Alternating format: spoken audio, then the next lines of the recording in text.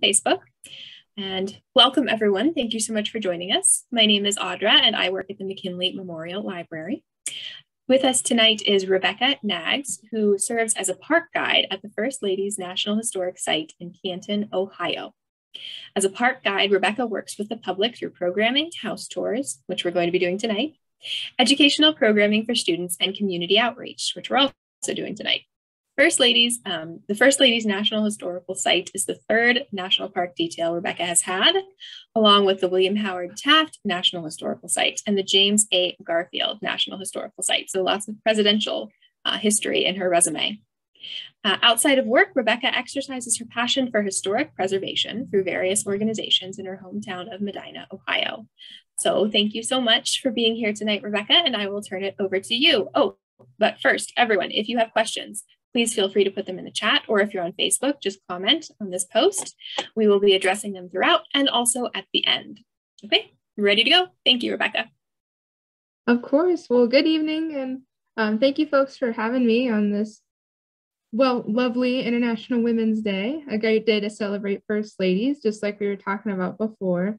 To get us kicked off, I want to talk a little bit about kind of the layout of the site. So if you folks come to visit us, we are located right in the heart of downtown Canton, Ohio. And there we go. So in downtown, we have two different buildings. We have the Education Center, which is home to all of our different rotating museum exhibits. We work in conjunction with the National First Ladies Library, who curates those exhibits at the site. They tend to do, on average, about 2 sets of exhibits a year. So even if you come multiple times in a year, you may have completely different experiences when you come to visit the park. So we have 3 different exhibit rooms, as well as a historic theater where we show a documentary series. You can see some pictures of the theater here.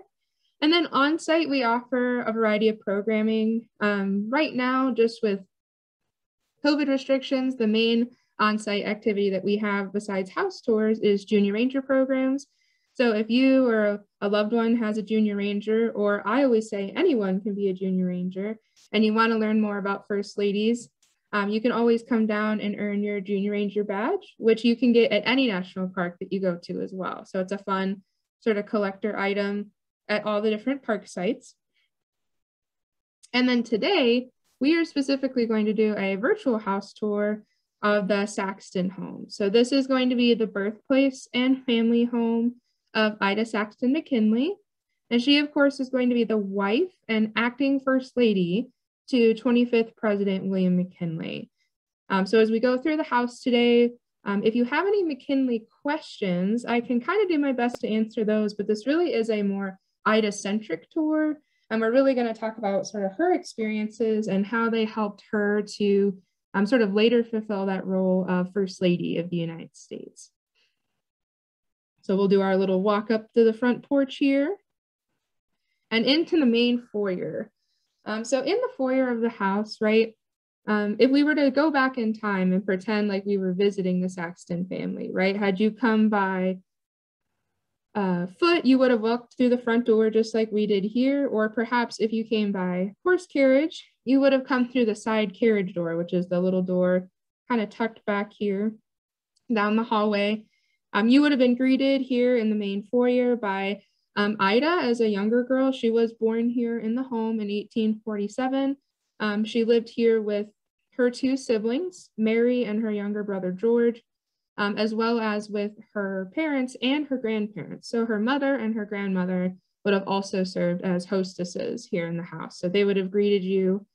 And then the first couple rooms that we're going to head into today are really going to be some of the more private family spaces, and then we'll get to some of the more public spaces. Again, talking about Ida, just to give you some of those dates to keep in mind as we go through. So I mentioned that Ida was born in the home in 1847. Her and McKinley got married in 1871, and then she served as First Lady from 1897 to 1901. Now, I mentioned the main foyer, right? This grand staircase does go all the way up through all 3 floors of the home that we're going to explore today. So that just gives you sort of another angle of that foyer space. And as I mentioned, we're going to start in essence what would be on the left-hand side of the house, which is all of those more private family quarters. So spaces that Ida and her loved ones would have experienced, but we as guests to the home would not have necessarily seen in this time period.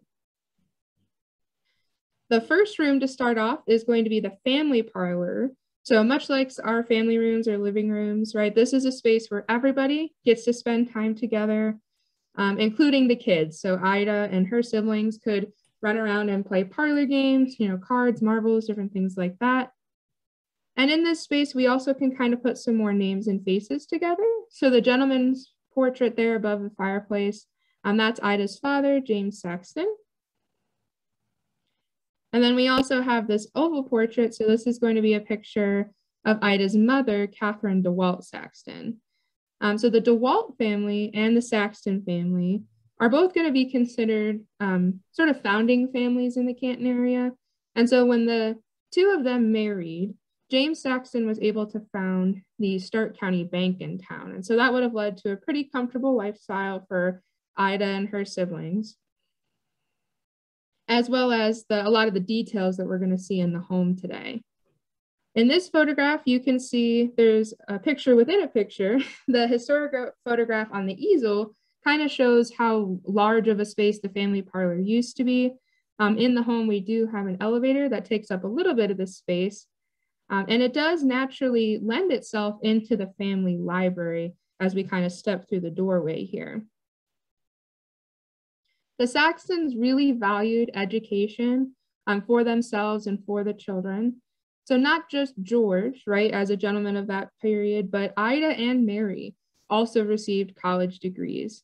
Ida, as the eldest daughter, took some additional courses in mathematics, and she had a job as a bank teller for quite a few years. She worked with her father at the family bank.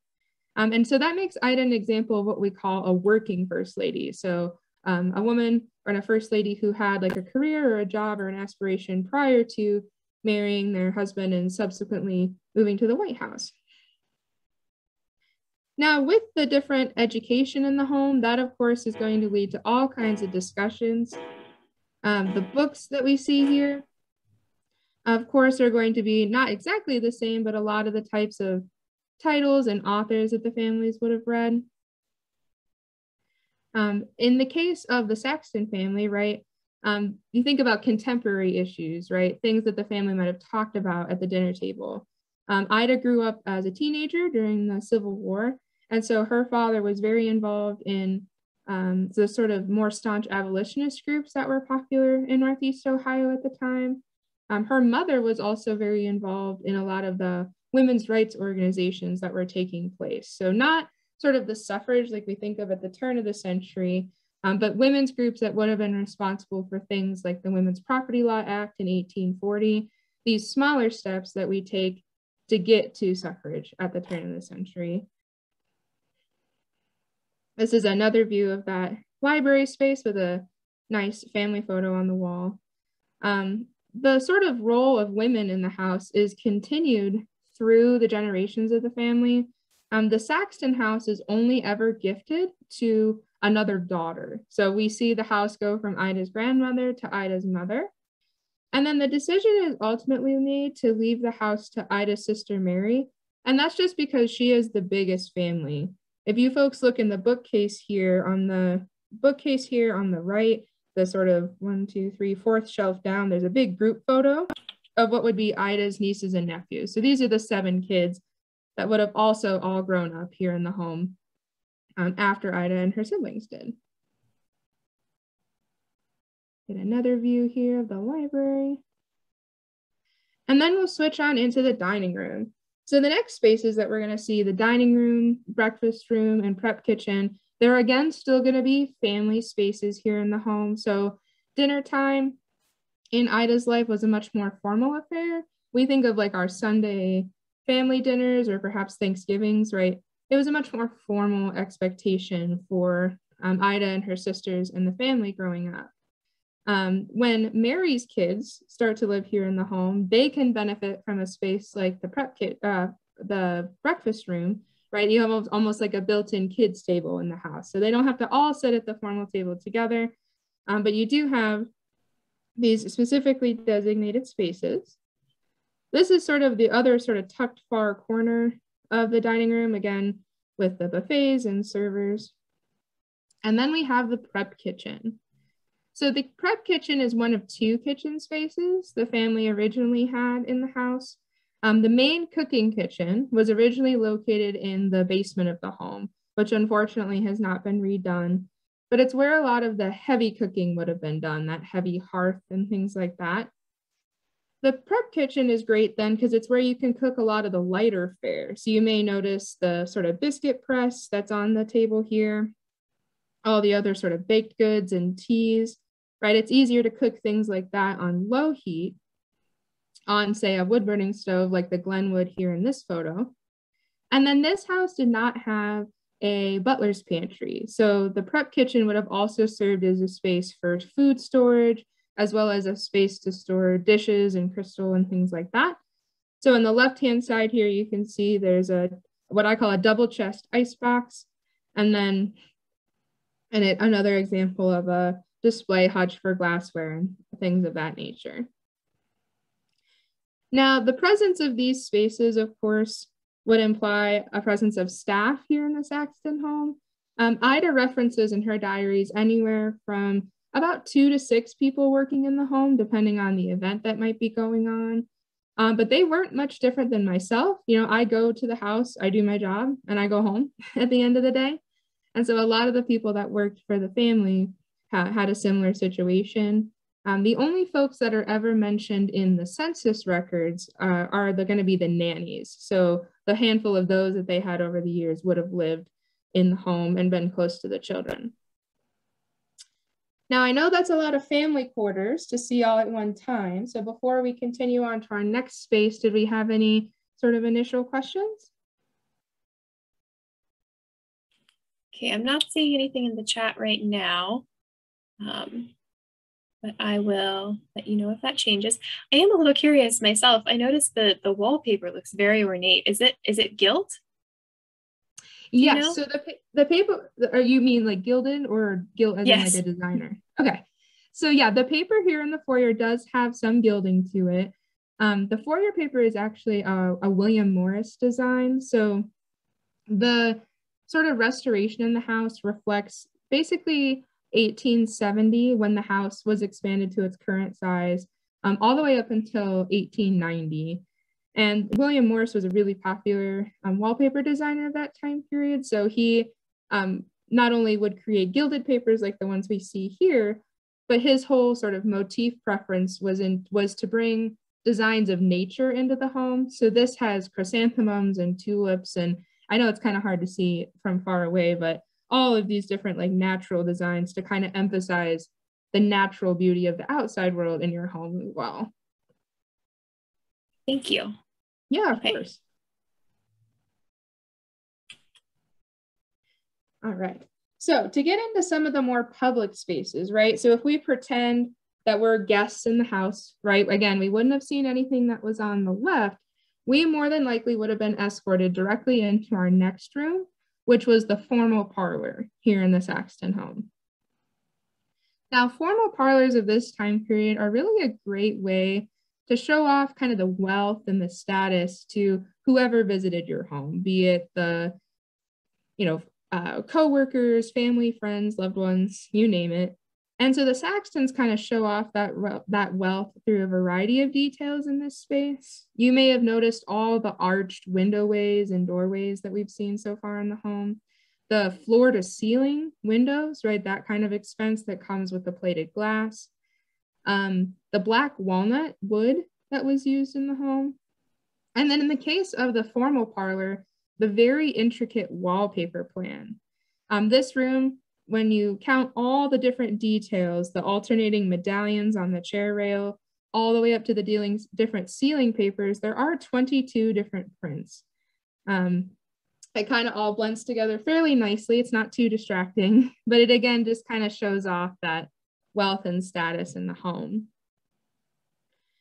Now, growing up here in the house, Ida right? She has the benefit of a college education, but she's still a lady of this time period. And so she would have been expected to attend finishing schools and done etiquette courses. And one of the sort of roles for a lady of the household was to be able to provide entertainment for their guests. So Ida's instrument of choice was the piano. And so the one that we have in the home on display is one of two. Its matching sister companion is on display at the McKinley Presidential Library, which is also in Canton. Two other original pieces for this space include the portrait here above the fireplace, as well as the music box. As I'll call it a culmination of Ida's efforts in school, college, and beyond, you have her and her sister Mary going on a grand tour through Europe in 1869. And so for folks that may not be familiar with the grand tour, it was an opportunity for sort of young Victorian folks to go and explore all of the places that they had read about in their educational studies growing up. Now, this is going to be different than what we might think of today, kids backpacking across Europe and, staying in hostels and things like that. These were much more formal, especially when the ladies were traveling. They would often go in groups and they would be attended by chaperones, but it still gave them the opportunity to go and see all the places they had learned and studied. And so as a thank you gift to their parents, the girls purchased the music box here in the case in Geneva, Switzerland, and had it sent back to the home. I also point out the picture of Ida here above the fireplace because this is oftentimes referred to as her sort of like her engagement portrait or like a debutante portrait. When Ida comes back from Europe in 1870, she's going to be labeled as the Belle of Canton. She's kind of the most sought out bachelorette in town. She's been on the social scene for a while. She's 23 at this point. And within that same year that she comes back from Europe is when her and McKinley start to hit it off. So oftentimes that's why this portrait gets designated the engagement portrait, because her and McKinley do get married just that next January in 1871. Now I'm gonna sort of transition us. We're gonna pretend like we're walking all the way up the stairs to the third floor. And so while I switch slides here, I'll just check again to make sure we don't have any questions. That's right, I'm not seeing anything. All right, not a problem. Now, the third floor of the home does require a little bit of imagination. So if we look here in the design, this map, you can see that the staircase, you'd come straight out into what used to be this really grand ballroom. So Market Avenue is right here, and the ballroom would have encompassed the whole width of the house. So it would have been originally a very grand open space. In this ballroom is where Ida would have had some of her initial courtship experiences with William, but the most significant event that took place in this space was their wedding reception. Ida and William were married at the Presbyterian Church, which is a historic church just around the corner from us in Canton. The Presbyterian Church was where Ida's family had attended, and there's a very large Methodist church right next door to it where the McKinleys attended. So after Ida got married, she jumped ship to the Presbyterians, but the wedding reception was held here in the home with family and close friends.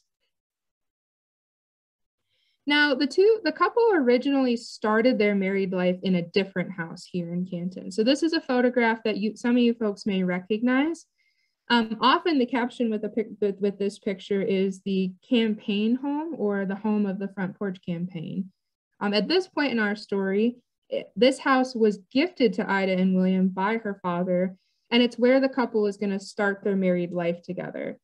So from January of 1871 to when McKinley takes Congress in 1877, he will go from serving in his own law firm in Canton to the county prosecutor at the courthouse, which is also around the corner from us in Canton. Lots of things within walking distance. And Ida and William are going to kick off their married life in this home. Initially, the family is going to be blessed with 2 daughters. but both of them do unfortunately pass quite young. The younger McKinley daughter was named Ida. She was born premature, and so she only lived to be about 3 months old. Their older daughter, Katie McKinley, lived to be about 4.5 years old. And so she passes away of either scarlet fever or cholera, kind of depending on which records you're reading. And to sort of add insult to injury, during this 6-year time period, Ida also loses both of her grandparents as well as her own mother. So by the time that the McKinleys are looking to take Washington, Ida doesn't have a lot of great memories associated with this house, and so she doesn't necessarily want to live here alone while McKinley goes for the congressional season. So her sister does offer to convert this 3rd floor ballroom into kind of like an apartment for her and McKinley. So the space, the direction that we're facing in right now, you can kind of imagine a nice sitting area and a small entertainment space. There would have been a smaller sort of set off sleeping room for the two of them. And then this is a sort of slow video here to get us the full scope of this space. So that door is where the stairs come out. And then McKinley does establish a private study, which is another space that we've restored here in the home. Now, in the study, right, we were fortunate enough to have some of McKinley's belongings donated back to us by the Presidential Library. So you can see an original campaign poster there on the far wall.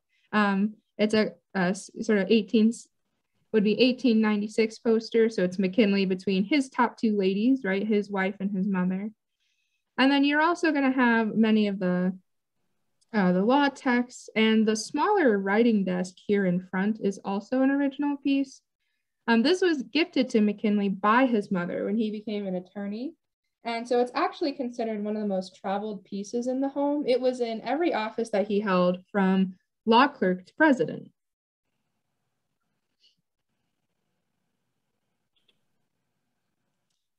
I like to say as well, when it comes to the study and McKinley's political career, Ida is quite literally always by McKinley's side. As we can see here in this photo, this is a campaign image from 1896. Ida is quite literally right by McKinley's left-hand side there.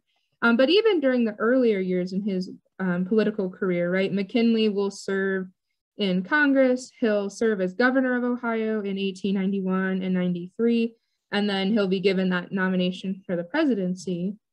They are really more of like a political power couple. Ida's father and the family wealth really contributes to a lot of McKinley's campaign success. Her own education and upbringing will also make her a great conversationalist. She'll often edit McKinley's speeches for him. And she really just serves as an all-around great political confidant during that time. I'll give you sort of the little timeline again here of McKinley's political climb.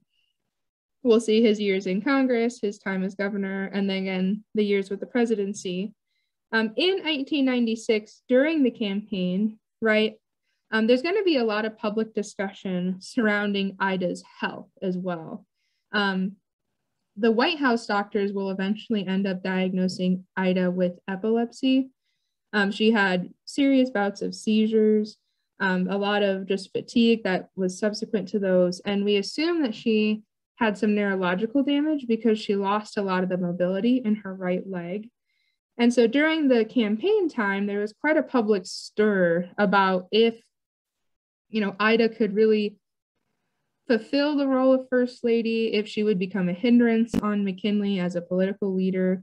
And so the way that the Republican Party kind of squashes that in this time period is they actually publish a campaign biography about Ida. So she's not only the first Lady to have a campaign biography, but she's really the first person to ever have one written who just wasn't one of the candidates in question, let alone a woman for that time period. So it's a really great resource that gives us insight into who she is and the sort of relationship that her and McKinley both have.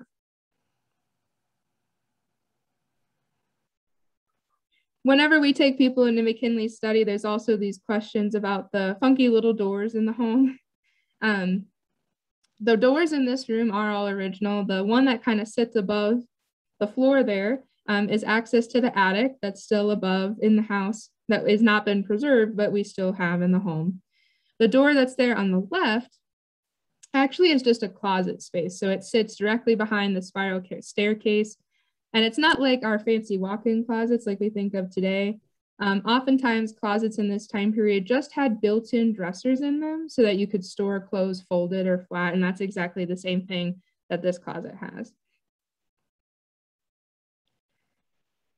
Now, when we think about Ida's health and,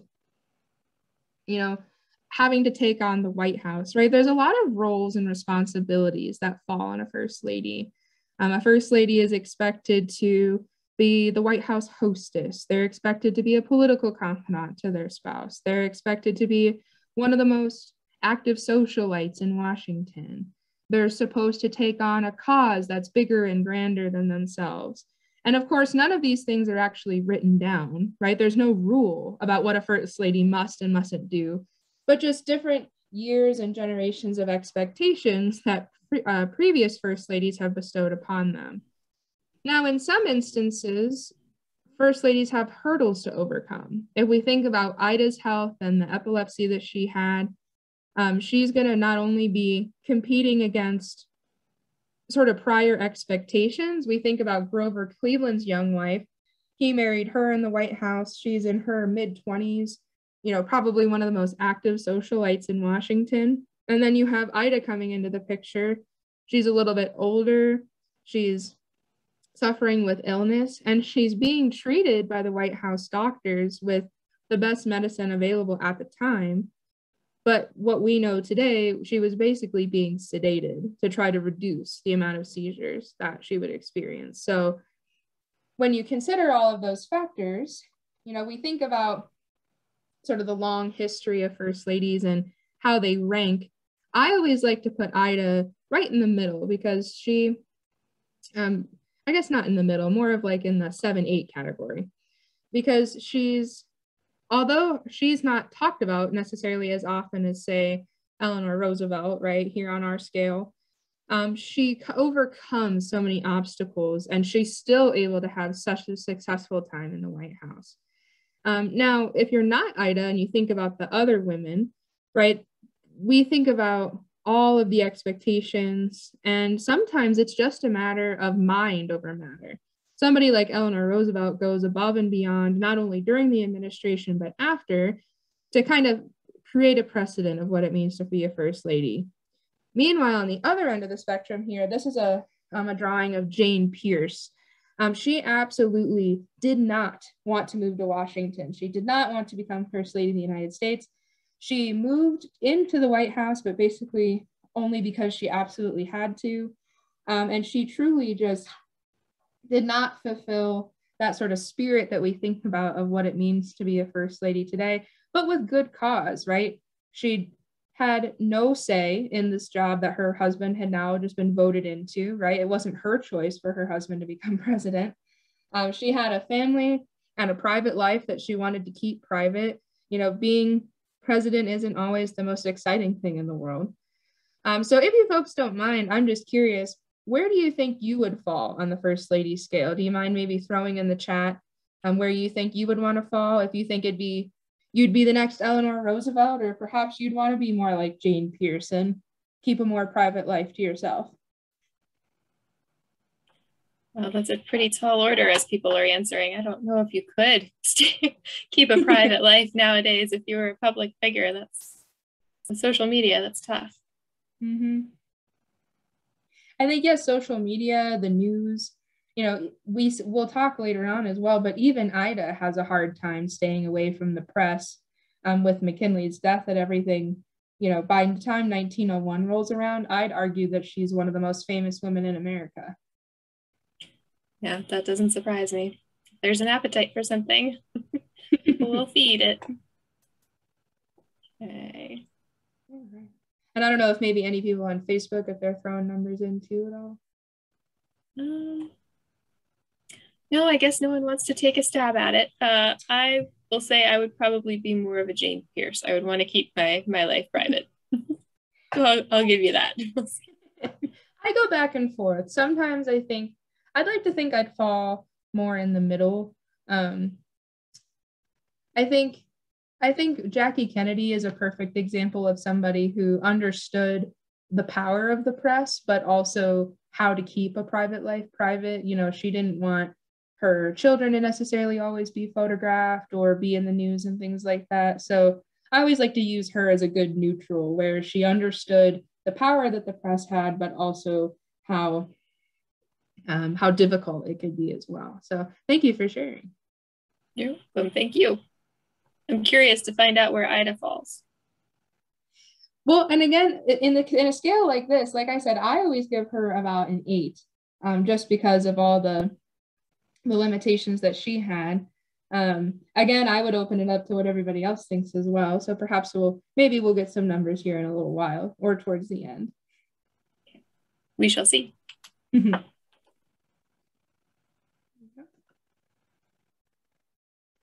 Now, again, we kind of talk about Ida and William as this sort of dynamic power duo. During their White House years, we're going to see not only some physical changes, accommodations to the White House, right, so that the couple can be close together, but we also see quite a few social changes that occur.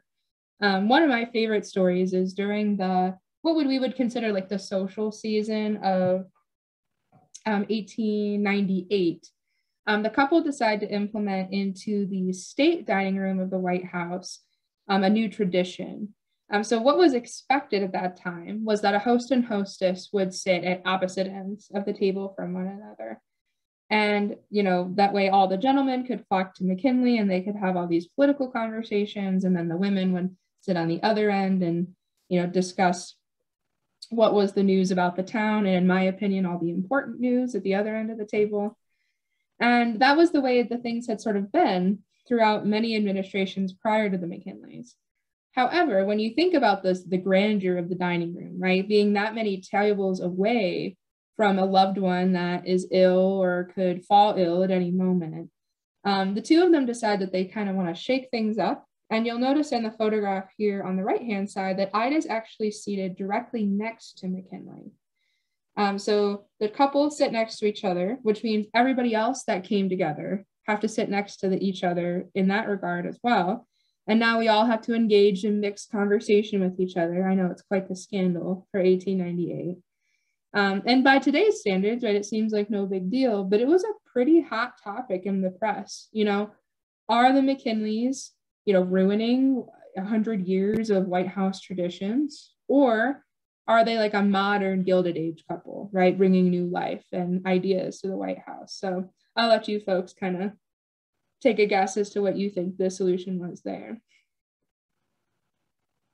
And then we do have one more floor here in the home. So if we go down just one section to the second floor of the house, we kind of skipped around. We went from the first floor up to the top level. And if we go back down to the second floor, this is going to be kind of the main living quarters. So before I get into some of the bedroom spaces, I think there may be a chat question here. Yes. Someone would like to know, did Ida ever have seizures in public? That's an excellent question. Yes. So there are, to my understanding, a couple different newspaper accounts that reference Ida having a public seizure. One of the newspapers, because her and William had rearranged things, in some instances, the two of them would just like leave the dining room. Like if she felt like, oh, I don't feel good, or I kind of feel like the onset of a seizure, they might be able to excuse themselves, which in its own right came with, you know, social taboo and discussion. But there are one or two instances that I've read where they don't leave the table quick enough. And so McKinley almost kind of covers her with a napkin as a way to sort of cover her privately. Obviously, it's not a perfect solution, but it's sort of better than the alternative at the time. That must have been difficult. You know, people with disabilities weren't exactly embraced back then. So I would imagine it would have taken some courage on her part even to go into a public setting. I think that says something about her character. Very much so. And I think the other factor too is, you know, the White House doctors, although it seems a bit intense for us to think about these sort of sedation methods, if she had been anybody else, right, not the First Lady of the land and treated by a regular doctor, she more than likely would have just been diagnosed as manic, or what they called a disease of the mind, and, you know, would have been more than likely separated from McKinley. So although it's not the best of circumstances, it's much better than what could have potentially been the alternative for her in a different setting. All right. So we'll sort of pretend like we're in our second floor setting here. So again, here in the Saxton home, the house sleeps up to about 13 people at a time. So we've got all kinds of spaces for not only Ida and her sister when they're growing up, but as Mary's kids grow older, right, they would have had bedrooms here in the home.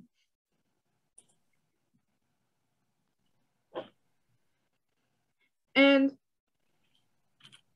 here in the house, the sort of following spaces that I'm going to show you, they are originally bedroom spaces, but they have been redone to reflect a different space. So as you folks may remember from your history books, the McKinleys do take a full term in the presidency. McKinley wins his second campaign in 1900, and then as a celebration, the two of them do go on a train tour to sort of celebrate and meet the American public. While Ida and William are on this train tour, they go from Washington all the way down the East Coast throughout many of the southern states. They dip down into Mexico for a short bit, and they make it all the way out to California. Ida, unfortunately, does fall quite ill in California, and so they cut their itinerary there to about 2 to 3 days, and they take Ida directly back to Ohio, to the Saxton home, where she can rest and recuperate. This then delays McKinley's arrival at the Pan American Exposition in Buffalo by about 3 weeks. And as you folks may remember, it's while McKinley is at the exposition that he is assassinated. Now, because Ida was in Canton, the two of them basically were reunited together in Washington. And if McKinley's doctors had probably left well enough alone, there's evidence now that suggests that perhaps he would have survived. It wasn't the actual bullet that killed McKinley, but rather the infection that he suffered from the doctors that ultimately led to an infection and then subsequent heart failure. Ida now, of course, has more choices that she has to make. Does she want to leave Washington and go back to basically an empty campaign home where her and McKinley had intended to retire to together? Or does she want to come back to the Saxton home? Now, a lot of the evidence would make us think the Saxton home just because she wanted to be close to her family and she had this dedicated space. But that bedroom is a third floor walk-up, right? Her sister has all these kids running around the house. And so she ultimately decides to go back to the campaign home, and she's attended to by 2 nurses that she became very close with while living in the White House. And this home is just down, it used to be just down the street from us on Market. So the house would have been a short carriage ride or a brisk walk, right? Just straight back to the family home. And so what we were able to recreate with a lot of the primary sources, so you folks can see like the photographs that we have here. But I mentioned that Ida is going to be such a popular figure after her husband's death, right? She's probably one of the most popular women in America. Everybody wants to know where she's going, how is she coping, you know, who is she wearing, right? All these things like our modern first ladies, they're still celebrities even today. And so the spaces that we have recreated for you are examples of sort of their bedroom spaces. And I will touch on this as well.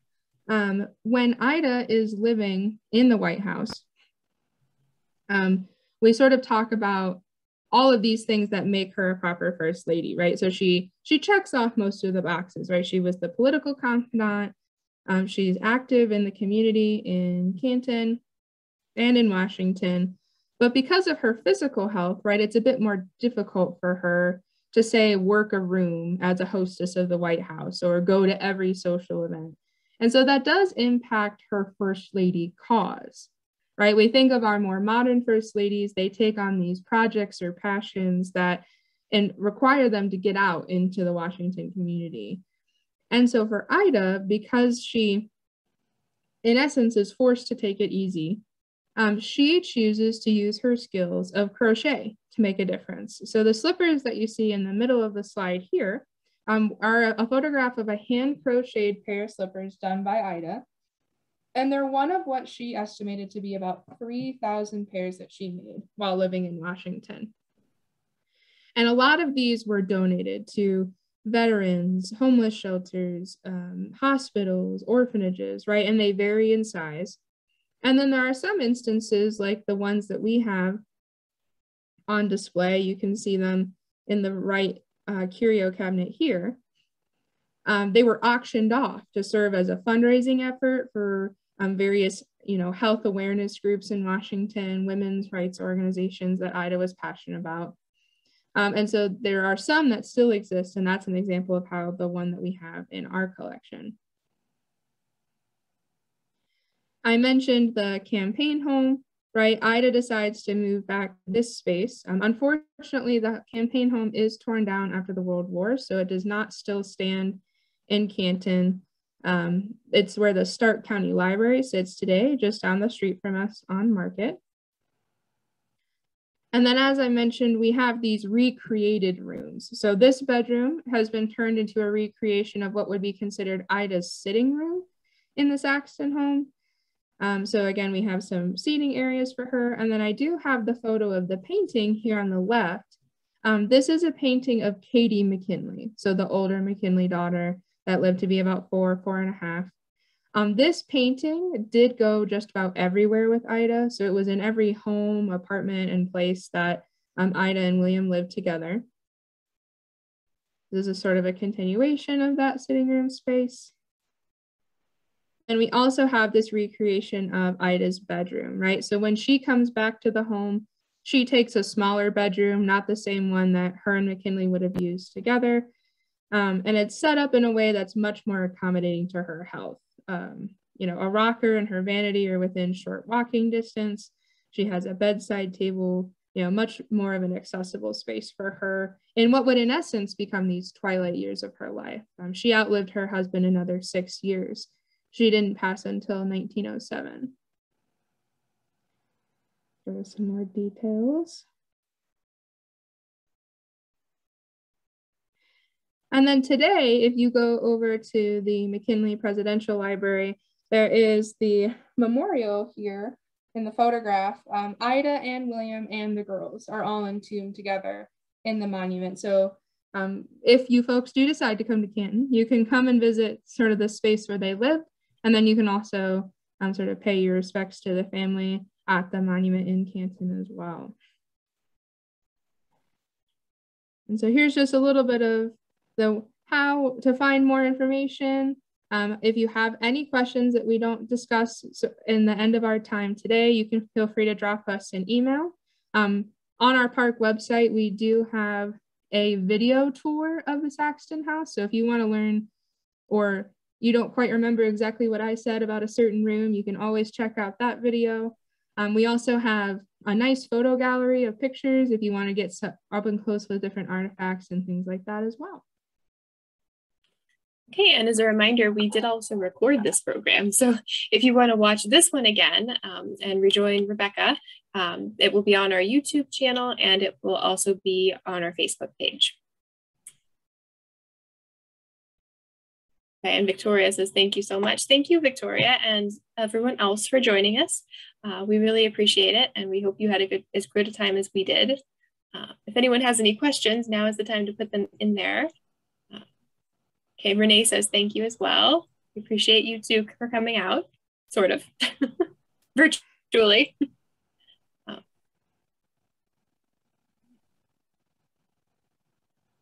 So I am a little bit curious. You mentioned, Rebekah, the restoration a couple of times. So do you know, I guess, how they decided how to restore the different parts, like which time periods to go with? So yes and no. So one part of the presentation that I don't quite have is the sort of the what happens next. So the family will continue to own the home until about the mid-1920s. Mary will will the house to her second eldest daughter, also named Katie. It's a family name. So we go from Mary Saxton, she marries Marshall Barber. So then it's Katie Barber, right, who inherits the home. And then when she is thinking about giving the house to one of her children, none of them really want the house. By the mid-1920s, Canton had become more electrified and the house was not updated. So it was still running on gas light. There was still really no running water in the home aside from the cistern that fed the kitchen spaces. And the idea of the multi-generational home was just starting to become less popular, right? The single family home was more achievable for wealthy families. And so since Katie was one of Mary's 7 kids, and in essence, the only heirs of the family fortune, right? The McKinley daughters both pass, and then George never has any children. They decide to sell the home and split the profits. So the house goes through quite the changes over the years. For about the next 60 years, the home gets converted into a split-use multi-rental property in Canton. So it's a bar for a really long time. There's a cafe put in at one point. You have all these instances of like department stores. And then on the 3rd and 2nd floors of the house, you also end up with boarding house spaces. So all of those bedrooms get locks put on them so that each of them can become individual rooms for rent. It's just all kinds of craziness going on in the house. And so by the time that the 80s roll around, there had just been so much wear and tear on the home that the city of Canton, in essence, wanted the whole lot demolished. Thankfully, there was an outcry from sort of the extended family that still lived in the Canton area. And so they purchased the home, they restored the outside. So some of the exterior restoration was just by choice of sort of the people involved with that in the what would be 1980s. And they have the house designated on the National Register in 1987. But the inside is still a mess. So they continue to rent out the home well into the 90s. And that's when you have quite a few nonprofits taking advantage of the space. So the Canton Foundation is in the house for a while. And then our park partner, the National First Ladies Library, they will also become a sort of a proprietor of the house. And when they realized the significance that the house had to not only McKinley, but to Ida as a first lady, they decide to go all in, and they're the ones responsible for a lot of the restoration efforts in the home. They hold 3 different multi-million-dollar capital campaigns to raise the money to restore the house. So they have a variety of historians and different, experts contracted to help redo the home. The house was reopened to the public in 1998. Former First Lady Rosalind Carter comes to Canton for the ribbon cutting. It's quite the to-do in Canton. And then the site is not designated a unit of the National Park Service until 2000. So we're kind of a baby national park in that regard. Okay. Well, thank you. It was really interesting. I always love to hear the history behind the history, sort of. Yeah, of course. So, okay. Well, I think that about wraps it up. I'm not seeing any more questions. So I will thank you again so much for joining us. Everyone, I hope you get a chance to visit. I hope I get a chance to visit the Saxton House at some point in the future. As Rebekah said, you could also see the memorial and the his presidential library. In Niles, we have our public library and the birthplace memorial and the McKinley birthplace home. Other McKinley sites include, there are some things in Poland that you can see because McKinley did move to Poland after he lived in Niles, but before he moved to Canton. So there's lots of history out there still to see, but we thank you so much for joining us tonight, and we hope to see you again in person soon. So I will sign off. Rebecca, do you have anything else to add? Thank you so much for having me. Thank you so much for joining us. I had a great time. I'm sure everyone else did too. Okay, bye.